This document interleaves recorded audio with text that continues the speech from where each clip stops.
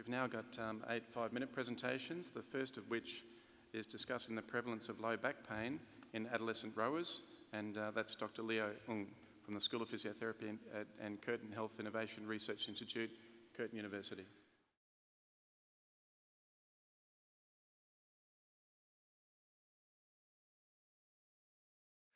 Right, so adolescent back pain has been shown to be a major risk factor in back pain in adulthood.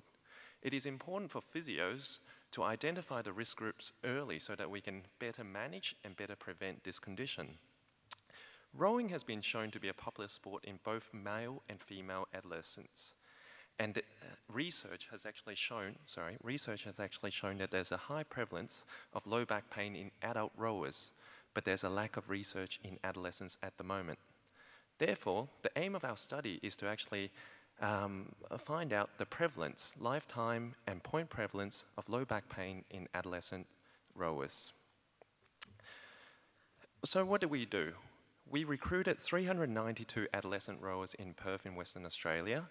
We gave them all a questionnaire and we tried to find out their lifetime prevalence, which is just a simple question to say that, have you ever had one episode of low back pain in your life?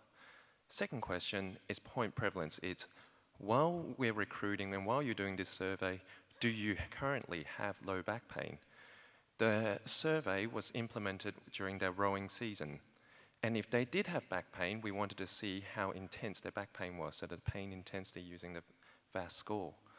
And we also asked them a self-reported primary factor that they think aggravates their back pain. The results showed that there's a high prevalence of low back pain in both adolescent male and adolescent female rowers.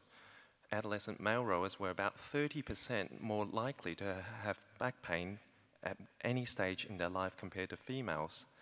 And then they were about 26% more prevalent to have back pain at the time of the questionnaire compared to the female rowers. Both groups showed that there was a moderate intensity of back pain. This did reach statistical significance, but it wasn't clinically significant. So what did the rowers tell us about how they're getting the back pain, the mechanism of their back pain? Most of them actually said that it's ergometer rowing that actually increased their back pain or is a primary factor for their low back pain. Second is actually lifting the boat. And thirdly is a change of training intensity. And for the adolescent rowers, it's quite common for them to have intense training camp during school holidays. And that is where a lot of them are telling us that's where we started getting back pain. If we compare our data with some normative data from Perth, Western Australia, we can find that there's quite a lot, adolescent rowers tend to have a higher prevalence of back pain than non-rowers.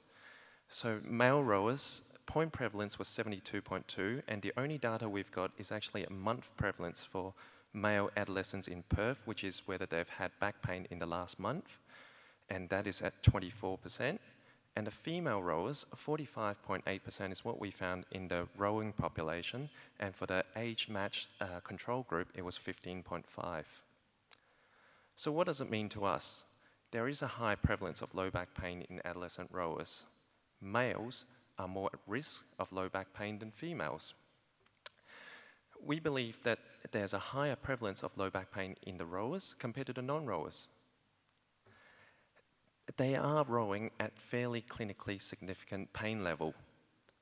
And we believe that loading factors as compared to psychosocial factor is actually the dominant risk factors for the low back pain. Further research is definitely needed in order to find the mechanism of the back pain and also treatment for low back pain, because it's not our goal to actually just tell people, hey, low back pain is quite common in rowing. We actually, as physios, really want to get them to participate in the sport safely. Thank you.